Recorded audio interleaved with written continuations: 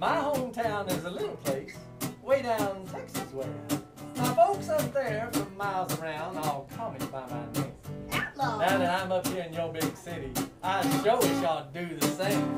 Cause I'm a ding-dong daddy from Dumas, boys. Y'all see me do my stuff. Howdy, I'm Miss Devon. And I'm the Outlaw, but my name is Jesse Robertson. I'm a Texas tornado from the Turkey track, blew away the town, but I don't want them back. I'm a ding-dong daddy from Dumas.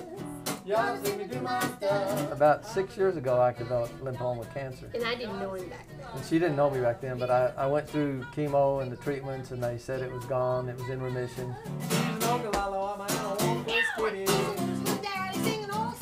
The way I got to Baylor was that my cancer came back. Yeah. About in the 6th year. I was clean for 5 years. In the 6th year, it came back.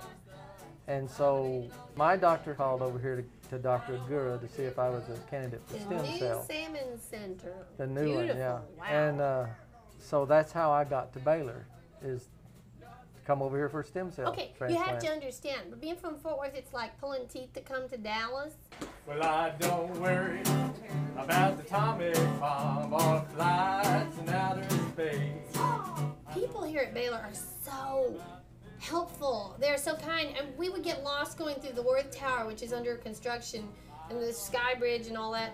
And they would just personally take us where we needed to go. Yeah, they wouldn't say, well, just go this way, this way. They'd say, here, let me take you. Abandon their chore and go help you and smile and I have had service. nothing but good thing to say about the people over here. It's really like a little Fort Worth. Oh, yeah, it's amazing.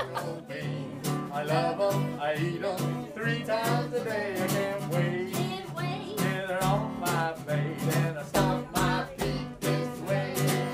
My one goal in life is to make everybody I meet forget their problems for an instant. Just like it happened for him, actually. If I can make them forget about everything else but what I'm doing for that time, I think I've done my goal. I mean, you know, Western swing is fun anyway. It's a music that was developed during the Depression, the Dust Bowl era, and then of course World War II.